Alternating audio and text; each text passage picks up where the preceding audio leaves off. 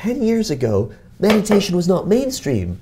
Meditation was weird. You couldn't talk about spiritual awakening without people thinking you were fucking crazy. What's it going to be like 10 years from now? And what role do you have in that becoming?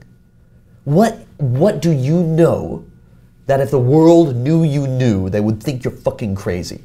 That 10 years from now, you'll know was so necessary for the integration. Boom, what's up everyone? Welcome to Simulation. I'm your host, Alan Sakian. We are still at Consciousness Hacking's Awaken Future Summit. We are now going to be talking to Robin Arnott. Hello. Hi. Thank you so much for coming on the show. Really Pleasure appreciate to be here. it. Thank you. Very pumped. You are the CEO of Andromeda Entertainment, which does video games for transformation. Mm-hmm. And go ahead and teach us about who you are and what you represent. Oh, sure. Who teach you about who I am and what I represent?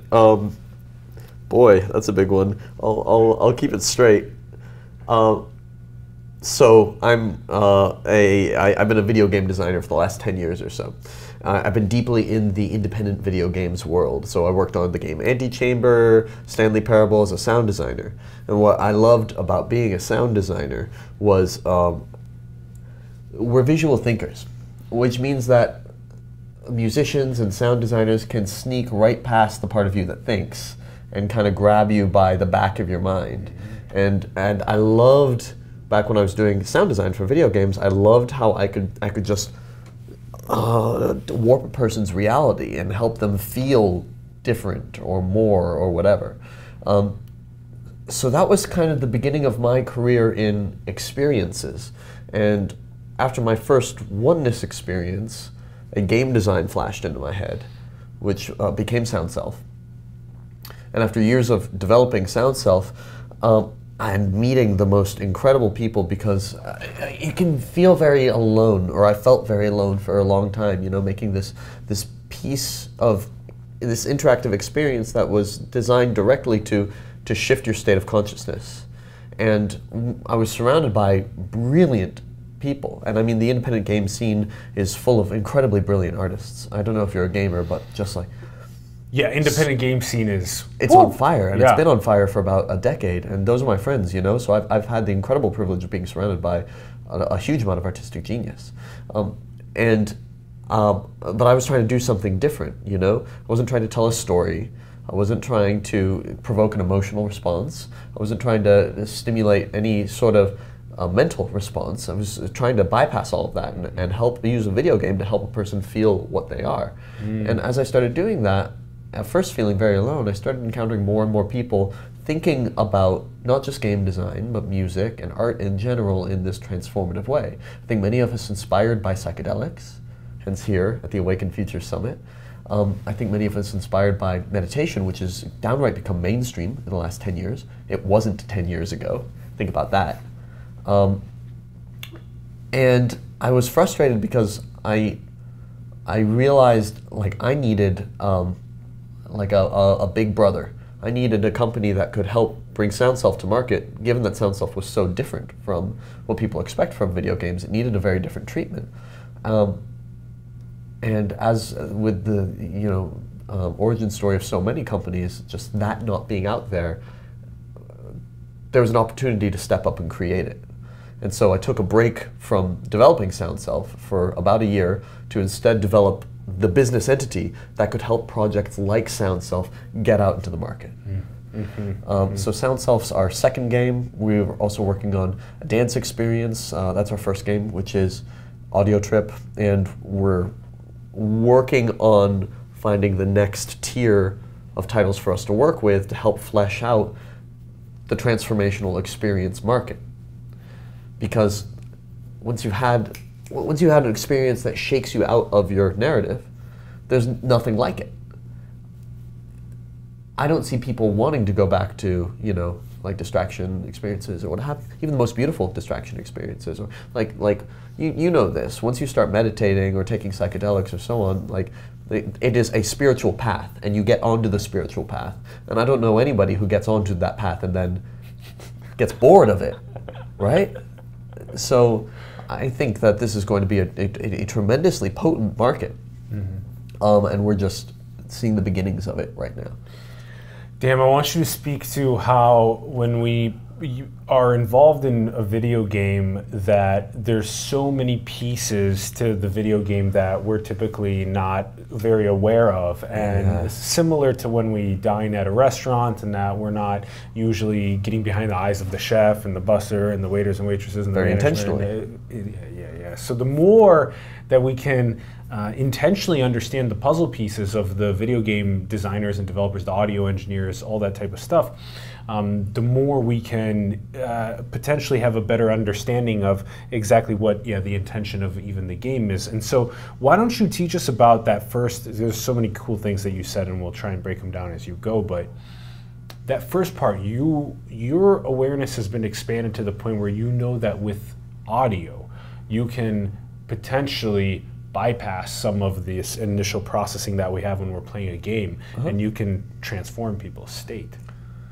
Speak to that a little bit. Sure. Let me find it. Musicians know this.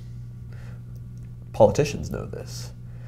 Anybody who, so we have a mind, of course, and can I just assume your audience understands like the difference between who they are and the mind, or should I like explain that a little bit?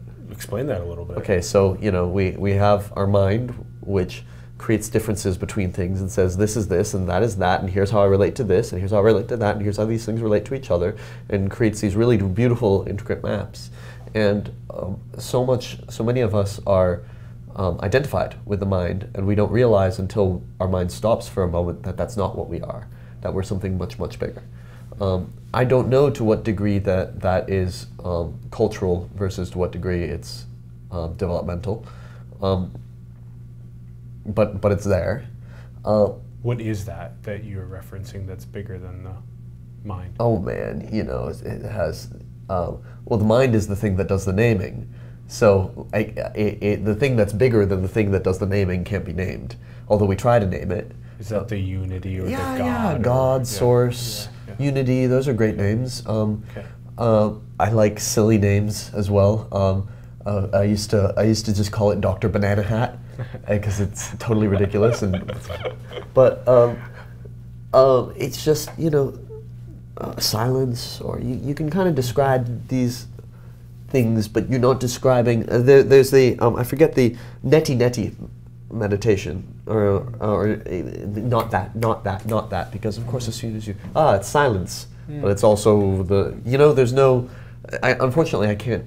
There are people who do an incredible job pointing at the stillness, and sometimes I can do that, but most of the time not. So, but I can speak to once we begin to recognize we're more than the mind, and recognize everyone else is more than the mind, then we realize we don't have to interface mind to mind anymore. How do we interface then? Soul to soul. Or we just, even emotionally, when we're relating to one another on an emotional level that transcends our words, through things like the eye gazings? Yeah, the things like eye gazings. We're just sharing presence with one another. Sharing presence without words. I love being in silence with one another. With one another, yeah. Listening to music together, we get taken on a journey together, as you and I did at the journey this morning that East Forest did. As a designer, if we think about how we relate to a person's mind, we're really limited in how we can affect them. And not only that, but we are necessarily interfacing with the gatekeeper to that person's experience. And there's some merit to that, because if I want to convince you of something, you can make an argument that it's ethical to go through the mind, because maybe it's not ethical for me to bypass your rational systems and just plant an idea emotionally, although there are people who can do that.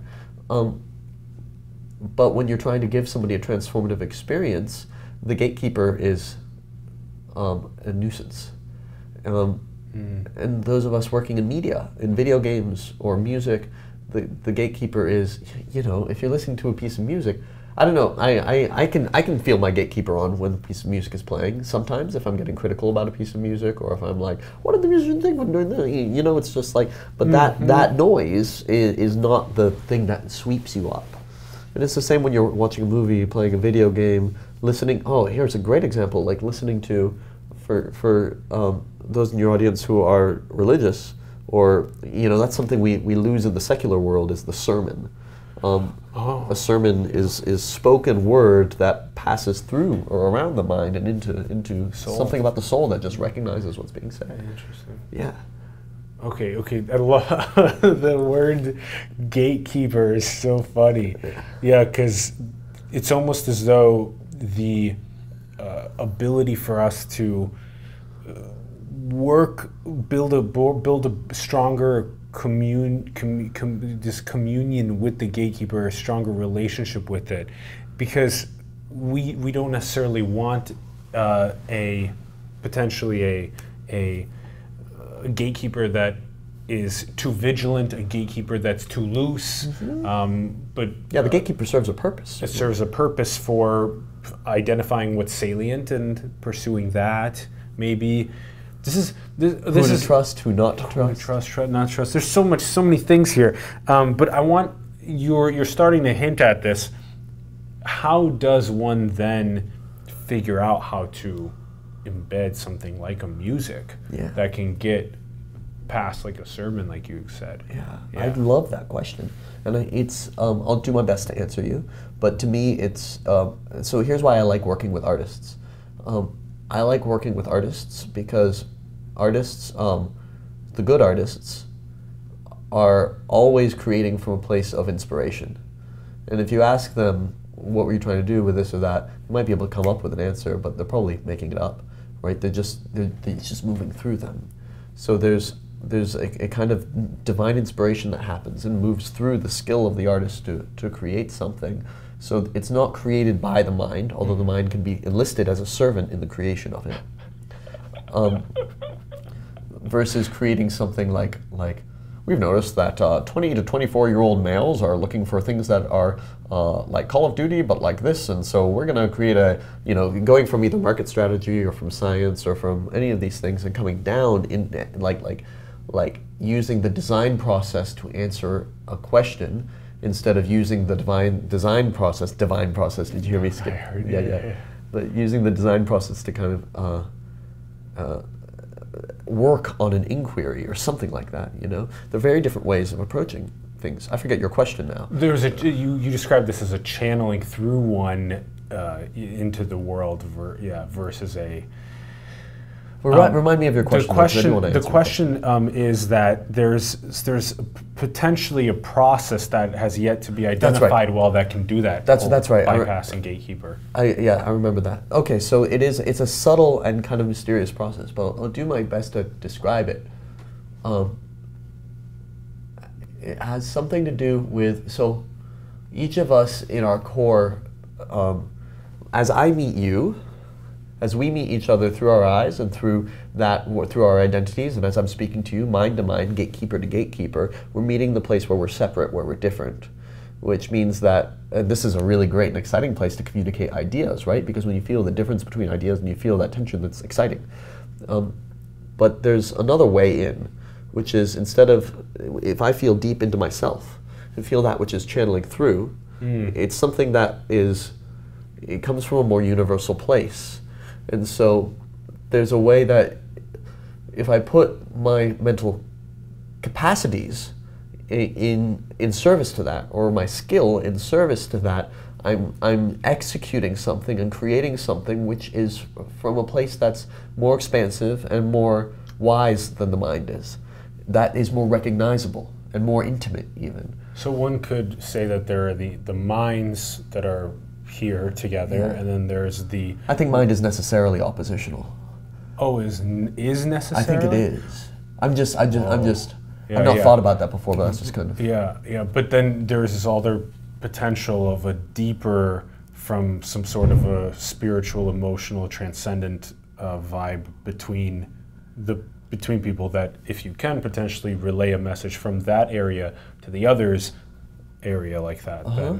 Then, while we're all habitually identified with the mind, what that means doing is attending to the moment of inspiration and serving that, and attending to intuition as it arises and serving that. especially when, I was about to say even when, but actually especially when it doesn't make sense, and especially when you don't understand it. And then you've turned your mind into something that is in service of, I've run out of words, but in service of the mystery, or in service of that which wants to happen that can't be articulated with the limited mind, something like that. So then, okay, delivering music from soul to souls. Music or art or design. Art, from soul to souls. That's good. Okay, so then teach us, so now this is what you're fascinated with. Yeah. And you're actually, so is this right that Andromeda Entertainment is making it easier for people to do this process? Well, we're a publishing company or an agency, so we're connecting with the artists that are working in this space, and by this space I mean transformative interactive art, and connecting those into the emerging market for those experiences. So, you know, like Burning Man has been such a cultural sensation this last 20, 30 years, and has had a huge impact on our culture. And I see so many industries emerging that are inspired by Burning Man, or by, you know, just this raw kind of sensational experience, sensational, with the senses. Cannabis lounges, whatever the modern church is, whatever the place we come together to worship and be in and relate to spirit in community, whatever that is, and that's something that's just kind of emerging, you know? So whatever that is, I want to connect these artists, including myself with Sound Self, but not just me, you know, to that, and use these things together to kind of help it come into being. Okay. Yes. Okay. So walk us through examples of, you know, even before we get to the people that you engage with through Andromeda to do the next gen of interactive art for the soul to soul. Let's talk about Sound Self. Let's talk about what you've built, in the space. Yeah, great, thank you. Sound Self came to me. I had my first oneness experience on LSD, which was a little bit of a shocker, as it tends to be. Just like, oh, I didn't know that. That's interesting. I don't know what to do with this information. Said the mind afterwards. It was sometime after that when I was just pondering a sort of game design space I'd been thinking about, when my oneness experience came to me, and I realized it didn't just happen. I'd kind of followed a path into it. And for me, that path had a lot to do with voice, because I was on LSD, and I was in a space at Burning Man, and began toning just to feel myself grounded. And as I began toning, the music in that very moment filled with voices that happened to harmonize with my voice. And in that moment, for the first time, I felt with such clarity that I'm not just this voice or just this body. And I felt the sense of agency that I usually identify with, and that seems to be kind of the core of causation in my being, as just like one other thing that's happening. But that was a path that I kind of was led down or walked down, and that path could be, I could create a design, a system that would walk other people down that path. And for me, it was voice, and so it is with Sound Self. Sound Self starts with your voice, and you use your voice in long tones, like ah. As you tone, just the world shifts and dances and moves around you. You feel it responding to you, and it starts harmonizing with you as well. It's flashing at you, so I'm giving you all these abstract geometries. So your mind has nothing to settle on. And you're constantly toning, which slows your breathing down. And by the way, all my explanation for why it works are things that came years afterwards, because it came to me as an inspiration, you know? It's just like this. Right, and so this is what I mean, like the correct way, it has to come from inspiration, and then if you want to figure out, you can't start with why or I think that's the incorrect order of operations, is to start from why and then build inspiration. You know, you have to start with the inspiration and then you can figure out why later on. I think that's how good art is made, but I might be full of shit. So as you're doing that, as you're toning, and the voice is in this really precious place where it's embodied and you feel it, but it's also out here and you hear it, so it's already on the boundary between where you perceive self and other to be. And we see the world respond to our voice and with our voice all the time. So there's already something magic in voice. It's just we're so used to it that we don't pay attention to it. But once you change the context a little bit and overwhelm the senses, suddenly you notice something you didn't before. And in this iteration of the software, you notice it in a way that's not like like a psychedelic can be. Like my psychedelic first oneness experience was. It was very much a revelation, wow, and then closing down and integration. And this one's it's more subtle, you know? But it is authentically doing what ketamine does, or what LSD does, or even what DMT does. Not in the same way, but it is bringing the mind into silence so that awareness can feel what it is.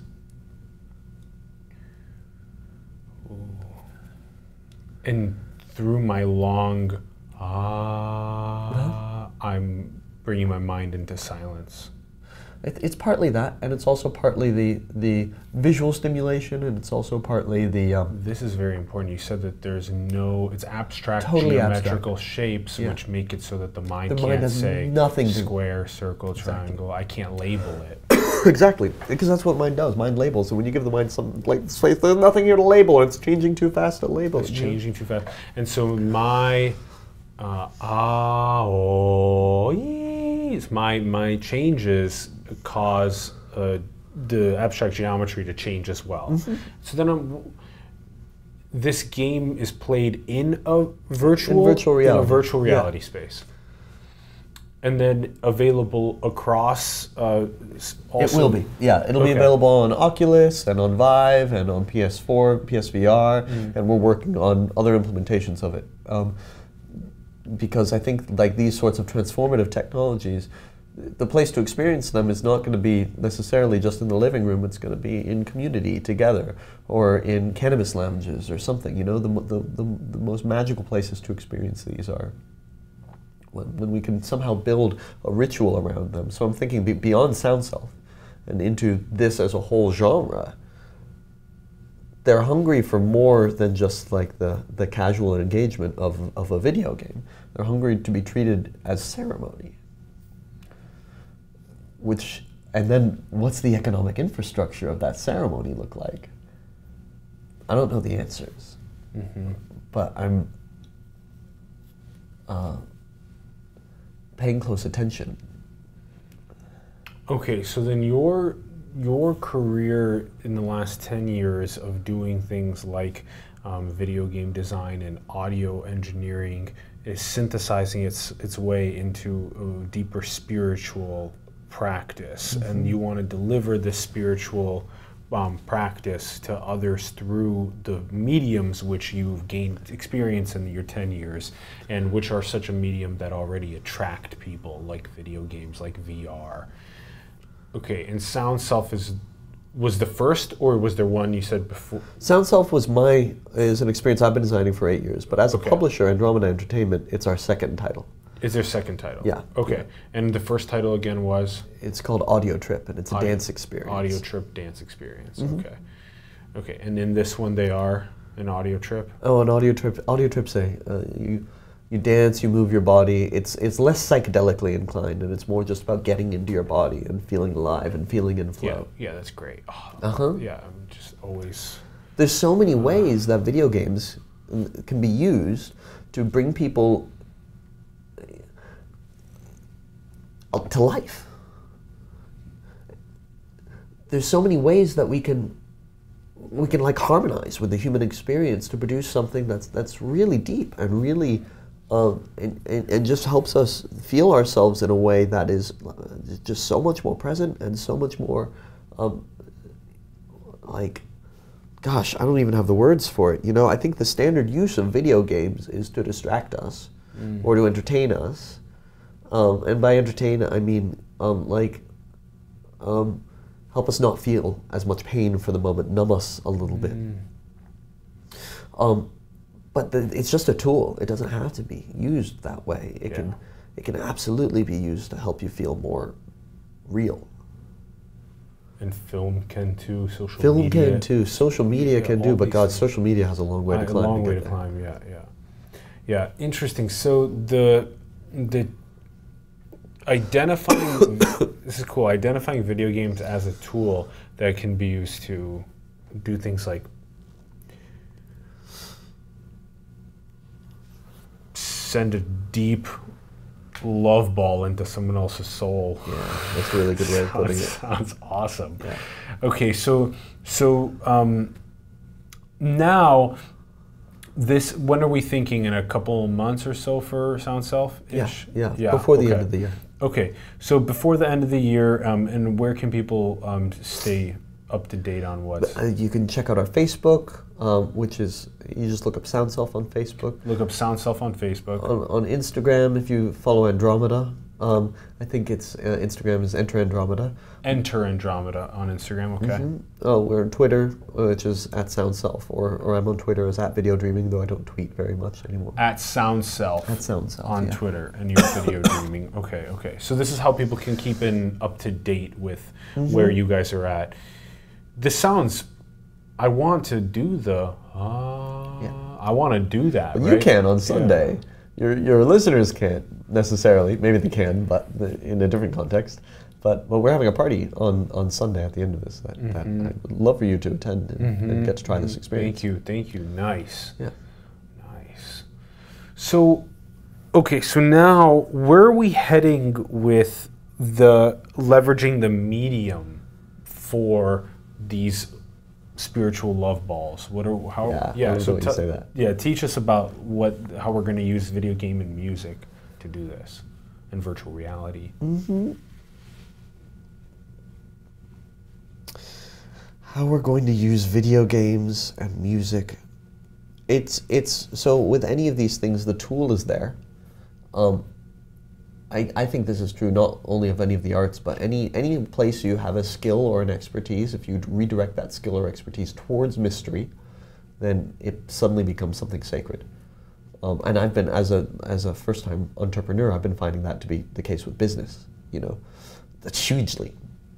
But with video games, honestly, all it is having a spiritual practice. And having your life be a spiritual practice, I can't tell you what the techniques are.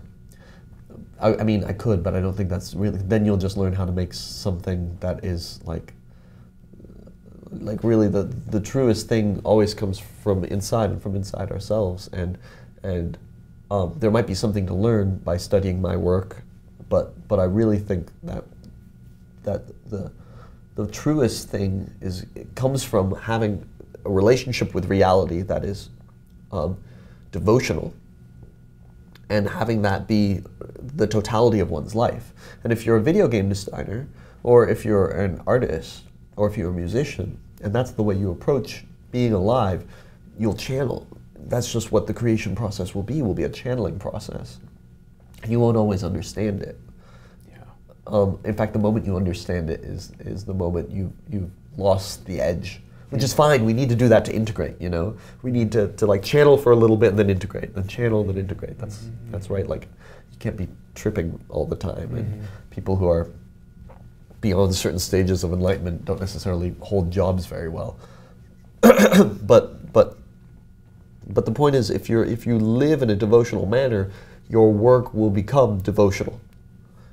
It almost can't not, but it requires so much bravery and the willingness just to, gosh, it's both easy and so difficult, right? And like you said, you have to do things like have the creative process be channeled through you, and then find a way to take yourself from the edge, maybe do a little bit of integration of it back to the edge. This is a very delicate process of edge work plus integration. Shadow work, integration, surrender, everything. So I'll speak about the artistic creation process. But first, you think we're going to experience all of this with video game music, with anything, virtual reality? With absolutely anything that you have as a practice, and then anything created from that place is going to aid other people on their journey as well. Like we listened to East Forest this morning, and that's music that is absolutely created from a devotional practice, and it helps you and it helps me touch something deep in ourselves, and then touch the places we have resistance to that depth. So yeah, that's just what it's like. As soon as your labor and your creation becomes a devotional practice, it can't help but catch fire. It might not be in the way that your mind would want it to catch fire, but there's something that's trying to happen here, and we don't understand it. And the push to the unboundless love, the push there that we're trying to understand. I don't know. Feels like that's kind of what's happening, the push towards unity, and that seems to be something that's happening, yeah. Yeah. But I'm not sure, I even think that whatever that which is trying to happen is this is just what it looks like to me, is unity is an aspect of that, but so is our separateness. Yeah, totally. And so is... Correct. Yeah. So... It's an awakening in general. Maybe one can say that that's the whatever the fuck it is, core. it's huge, yeah. And it's powerful, and we can't control it, and it's smarter than us, and it's wiser than us, and it's more real than us, and it moves through us, and it speaks through us, and if we resist it, we suffer, and if we surrender to it, we come to life with each other in a way that's undescribable. And if we bring our work into harmony with it, then the meaning of work is different, and the meaning of our output is different. And we've gone a little... This is fantastic. Oh my gosh, no, yeah. This is too good, though. It's yeah. So good. Yeah, the meaning of our output is different. Our lives are different. This could be true if you're a banker, or an accountant, or a maid, or like it's not in the arts. It's very clear and very obvious because art that doesn't come from that place is ugly. But you can make a living as a banker without coming from, you know what I mean? But this thing that I'm saying is true of any practice. Yeah, of any practice. So that it's like if we walk away from our most divine actualized path, if we don't let it channel through us, then it can get sometimes ugly. But now we could stay on that topic. That topic's so interesting. How does Andromeda Entertainment then work with all of these indie creators that you were talking about earlier in order to help them with this push towards that unity, towards whatever's coming through us in the video games, music, sure. VR? I don't think I can like creatively coach people. I think for that part, I have to find the people who are already making something that's really in alignment with this, and then there's just an intuitive practice, an intuitive process of seeing like how do we want to work together, what's emerging around us that needs, like let's say you're an artist that I want to work with. I'm aware of this opportunity, this opportunity, this opportunity, this distribution model, this thing that's coming up a few years, because it's it's my job to stay zoomed out, and if you're an artist, it's your job to stay zoomed in. And so when we come together, and when we feel that alignment, then well, practically speaking, there's funding, there's distribution through mainstream outlets like Steam and the Oculus Store and so on. But the place I'm most excited about are these emerging places. Like I was mentioning to you spas, cannabis lounges, psychedelic clinics, you know, how do any of these technologies fit into the awakening that's happening? You know, we're here at the Awaken Future Summit, which is about psychedelics. There's a lot of psychedelic therapists here. And any of these things that can be a tool for somebody's psychedelic awakening, I want to help make that happen. I mean, art is already, without labeling it as such, we already know that art has to play a role in psychedelic ceremony. This is why we have music. This is why we have like beautiful settings and so on. So what does high-tech art in that space do for the psychedelic phenomenon that's happening in America today? So these are some of the spaces that I see emerging, and for the moment, it's very explorative and experimental. You know, and you're staying zoomed out to be able to watch how these are popping up, and then connect this title in this way, and this title in this way, and these titles together in this way, and how do we, you know? And you plug the indie artists through those channels and whatnot. Exactly.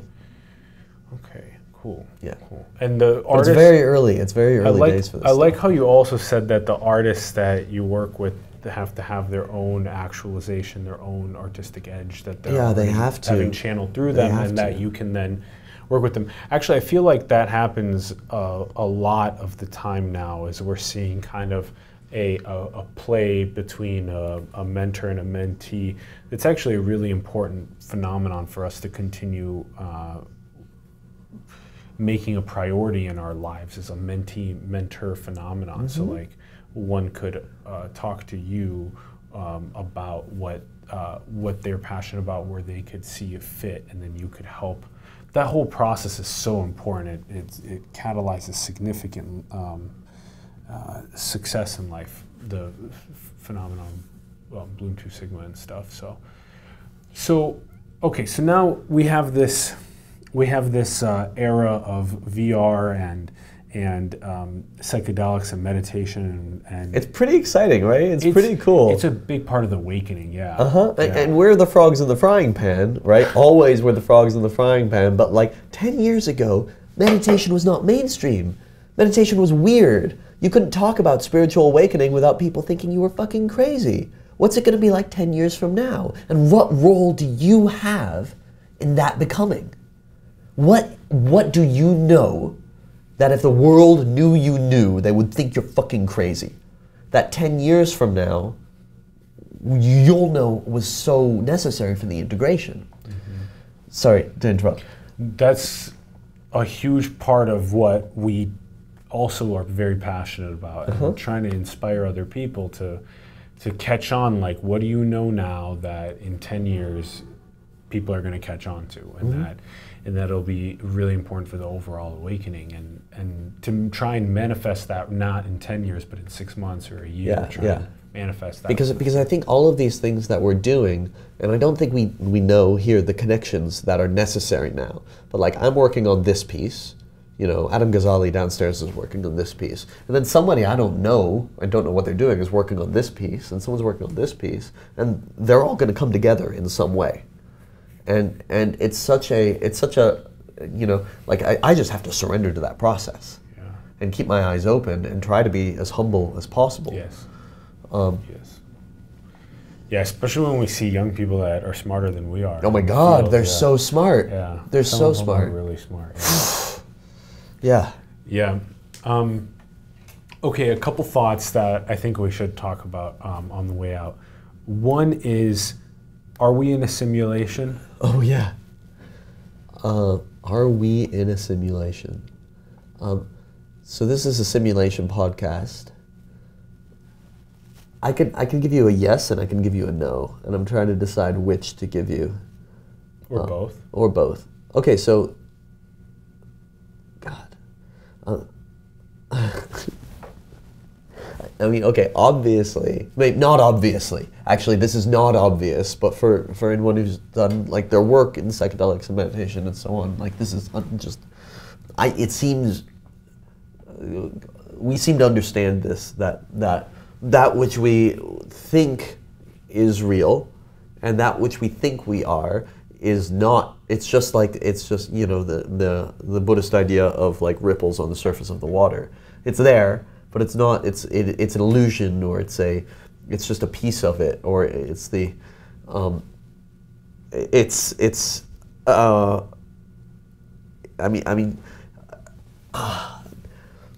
looking for the words. It's like it's just not what it seems to be, you know? But it's not purposeless, you know? And it's not empty, and it's not. When I think of so here's my no. Like when I think of simulations are always simulating something. They're always like a sort of low poly representation of something that is more real. Like a race car sim is like the simulation of driving a race car. I don't think this is a simulation of anything. I think this is something crucially important and magical and special that's happening here through us that we don't understand. But it's also not what it seems to be. Okay.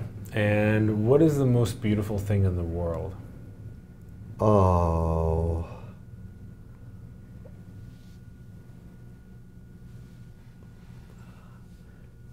I have a step 4-year-old, a stepson. He's sometimes so annoying. And total dick.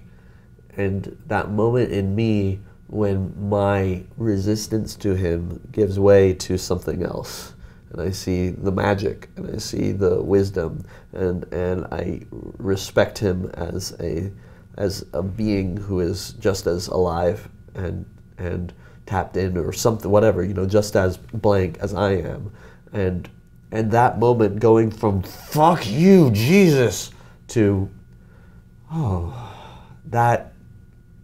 To me, that's the most beautiful thing in the world. And there's so much everywhere in our world where we see conflict is like the first side of that, you know? Yes. Thanks for asking. That's a good question. That's a really good question. It's a good answer. To be able to